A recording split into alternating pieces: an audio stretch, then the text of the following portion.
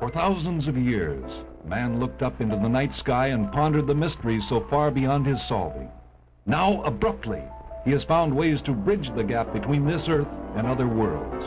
For man, a new era has been born, the age of space. What will life be like in this new age? Century 21 tries to answer that question by constructing a vivid, realistic projection of man's world tomorrow in 5 main areas of his environment.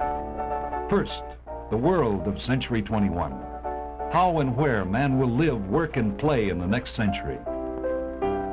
And the world of commerce and industry, the machines, materials, methods, and products of tomorrow.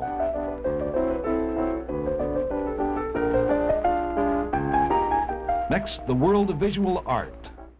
The line and shape and color of man's creative activities in a world of vastly increased leisure time. Then there's the world of science, a fascinating panorama of tools and techniques that man will use to probe deeper into space and into the mysteries of life itself. And finally, the world of entertainment. Music, dance, drama, sports, and of course, a futuristic gateway designed for sheer fun in any century. These are the 5 worlds of the Century 21 Exposition.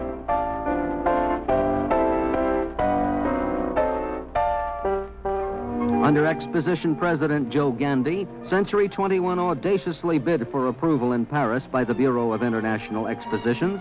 To get it would mean that no one of the 30 European member nations could officially exhibit anywhere except at Century 21 for the next 10 years.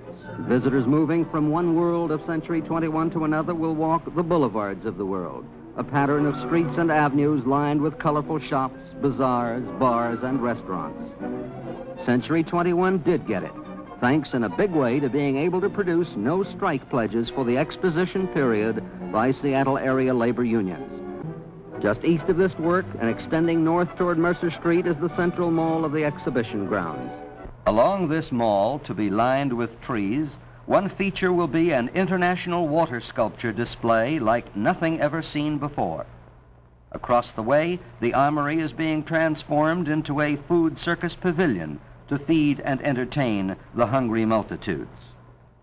The Exposition Central Boulevard extends from Mercer Street along this side of the armory and on south to a scenic knoll and the 5-unit U.S. Science Pavilion, another of the 5 worlds of Century 21, the world of science.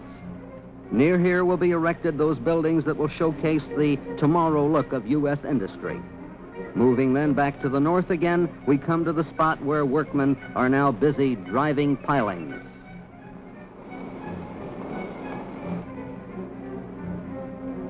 This is construction for footings for what will be an exhibition hall, and to the west of that, a new playhouse. And farther east, the old ice arena is also due for modernization.